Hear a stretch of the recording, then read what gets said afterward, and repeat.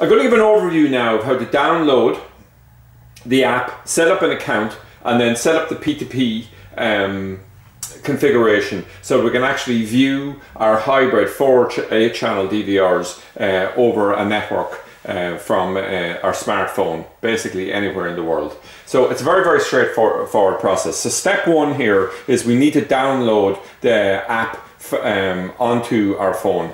So there's two ways we can do this. We can pull it directly off the screen.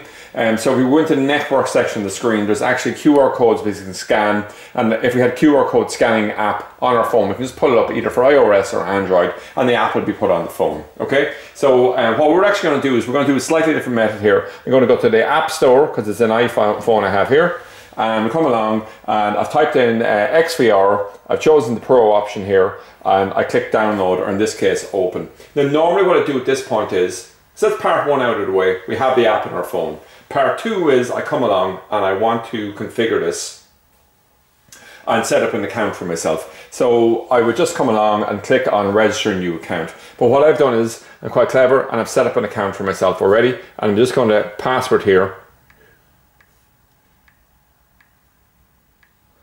And I'm doing this just to save time in terms of the video, keeping it as short as possible. You just have to be asked to create a username, a password, and then you can add multiple devices once you have an account set up for yourself, okay? So what I'll do here is I'm going to come along and I will go into devices.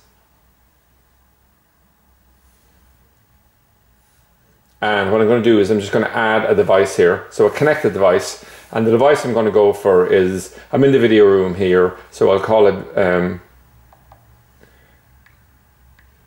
video and back. You can't leave any spaces here in the name, and I'm just going to call it video 4, or actually I'll call it video 8 because it's an 8-way DVR from my video room. And I'll just come along here and I'll set the channels to 8. Whoops, 8. And what I want to do now is I want to just come along and I want to bring up QR code scanner. And what we want to do, if we look up here, we can see we're in scanning mode here, and I want to get the remote access code here. And the reason that this is so significant is it's completely unique to this DVR. So I can save this here now,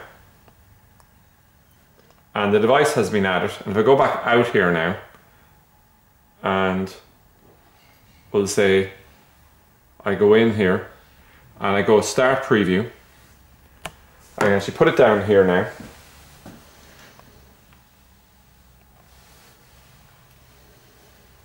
What it's doing is it's going through the P2P connection, so it's saying from our phone over to the server that's mapping back over onto the DVR itself. So it's sending a direct link over there. So it's looking for it now, it's saying connected successfully, and now the camera behind on that DVR is live. I'll just put my hand over it. You can see there's a slight time delay. Picture resolution, and it's all this super. So that's just basically it. And the app just kicked out there, but what do you call it? If I log just back in here, I'm just going to do this for a quick thing here. 1, 2, 3, 4, 5, 6. I can just log back in and I can pull the device back up again. So I could actually just go into devices, in here, and start preview again. And start preview again, I'll just bring the whole thing back up.